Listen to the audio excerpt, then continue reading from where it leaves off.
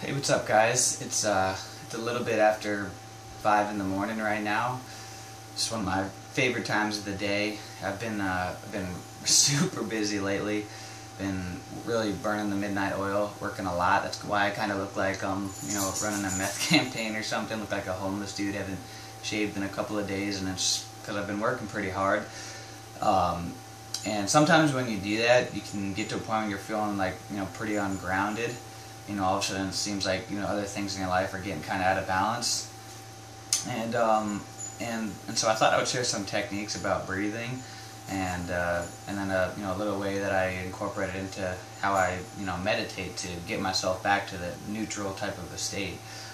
Um, I learned a lot about breathing through this guy Andrew Weil. He's like the godfather of breathing. Dude's incredible. So look him up. I didn't invent any of this stuff. I learned it, a lot of it through his teaching. But one of the first technique I'll just mention to you about is about how to get more energy.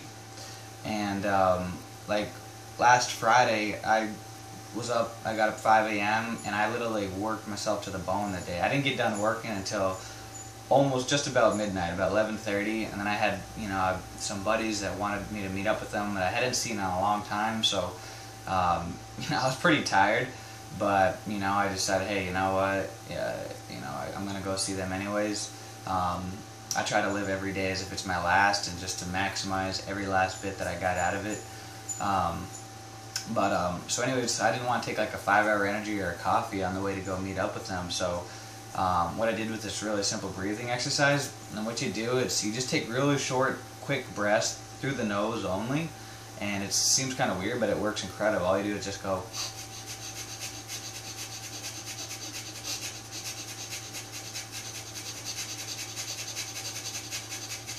Just really short, quick breath, in and out, right through the nose. And you do that for about like 1 to 3 minutes. And it's almost kind of like an aerobic exercise. Like after you do it for like 3 minutes, you're like, well, that was almost kind of like an aerobic exercise. But it wakes you up like incredibly. I'll do that a lot of times throughout the day. I'll be like in the bathroom or something, like I'll need a quick like pick me up or throughout appointments, and I'll just start doing it. Sure, kind of probably freaks out the guy next to me in the bathroom, thinking like the dude next to him is like hyperventilating or something like that. But it works crazy. It works really good. You'll notice it immediately because it gets all the like oxygen flowing through your bloodstream. Gets resets your neurological network, gets your adrenals flowing. The other exercise I want to share with you about is something really, really simple. It's just it's what's called the 4-4-6-2. And what you do is you breathe in for 4 seconds, you hold it for 4 seconds, you breathe out for 6 seconds, hold empty breath for 2 seconds, and then you repeat. So you breathe in for 4 seconds, hold it for 4 seconds, breathe out, exhale for 6 seconds, hold empty breath for 2 seconds, and then you just keep repeating. And this is kind of like an example.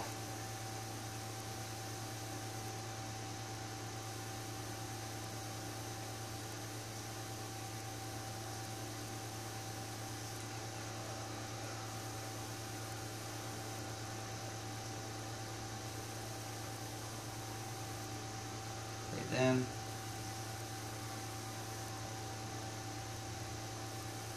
Hold it for 4 seconds. Exhale.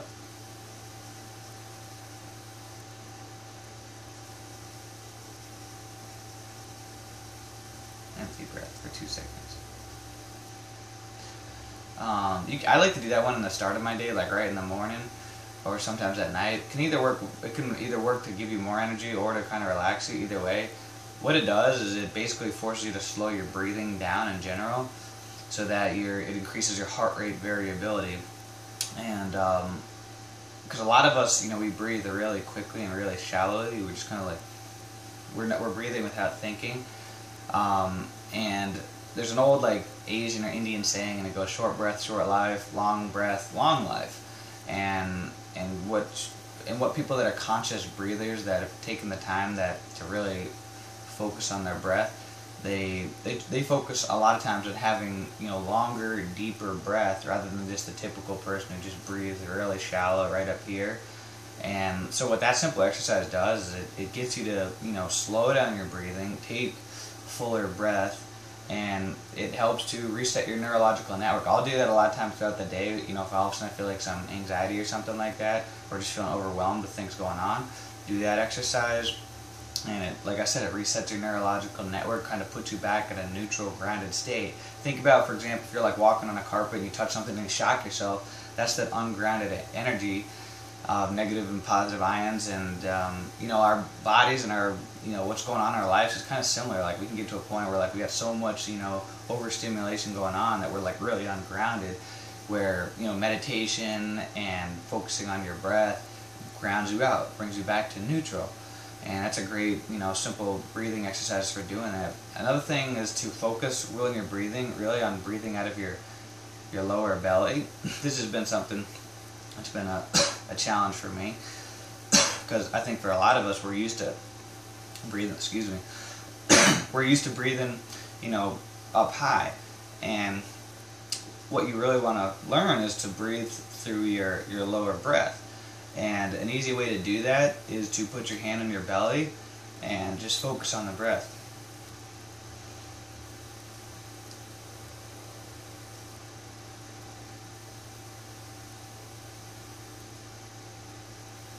And if you notice your chest moving, expanding, that means you're breathing too up high. And you want to, only your hands should be moving. That means that you're breathing through your belly. And it takes a little bit of practice, but once you get it down, you'll notice that you just start to do it more naturally. And I still catch myself a lot of times breathing wrong the right way, and so I'll try to, you know, again, focus myself to breathe lower. And one of the interesting things I've noticed about that is when I started doing that, my voice got deeper. I noticed a lot of like people who are like professional speakers and singers that, you know, they talk about, they're very good at speaking and orating from certain parts of their vocal cord. Like, you know, they know how to project from down low or, you know, up high if they're wanting like a higher pitch. And so so that's an important thing to focus on, is trying to focus on the breath coming from down here rather than up here really shallowly. And the last thing I'll just, you know, share with you about is about how I meditate. Meditation is huge. I know it can seem kind of like new agey and stuff like that, and you know, overplayed. But I mean, there's a lot of clinical studies out there that, you know, that show through MRIs and stuff like that what it actually does to the mind. I mean, literally studies have shown that simple breathing exercises and meditation work more effectively than prescription medications, like drastically, you know, more effectively. And so it's real stuff, and it doesn't come easy naturally to anybody. I don't think anybody, you know, really starts out as a great meditator. It's actually really difficult, you know. But if you think about anything like playing the guitar or an instrument or something like that, nobody just, you know, I don't think, no matter how great or natural they are at instruments, I don't think anybody the first time they picked up a guitar was just like, you know, even if they, you know, their learning curve was really short, probably still the first time they picked it up, you know, it was a little bit of a struggle to figure it out. And it's the same thing with meditation. You know, it's just like any other skill. At first, you know, I remember when I first started doing it, it was like I set my, I would like I don't think I set my timer. I don't think I set, like, oh my gosh, it's been 5 minutes yet? Like, and I'd be thinking of all these tasks and these things that I needed to do and stuff like that. And it'd be so hard just to focus with an unclear mind. But one of the things that I learned, a cool exercise that I learned in how to have a clear mind while you're meditating, is to kind of pretend like you're in the middle of outer space, like you're in the middle of the universe.